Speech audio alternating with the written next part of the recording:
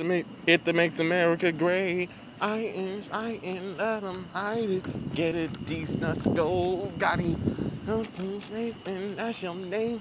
Everybody knows. The high road.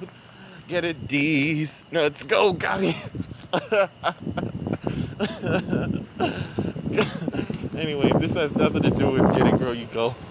Or but I want to thank Demar Smith, my friend, for sending me a video of, private video of his little sister Faith doing a Carlton to that song.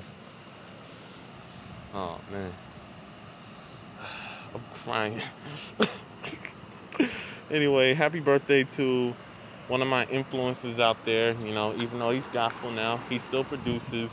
He's still doing his thing out there in the San Francisco area. His late father was a pastor. Just want to give a quick happy birthday to Pastor Jamie Hawkins. If you haven't checked out the JH album, go check it out, please. It should have been released 20 years ago, but it's been downloaded, but it still came out. In your face, Sylvia Rome. Yeah, so, yeah. Got him. Happy birthday, Pastor Jamie. I just love that album. Just positive New York City vibes all around, And, I grew up in the New York area, so.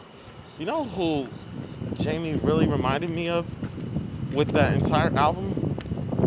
Luther Vandross.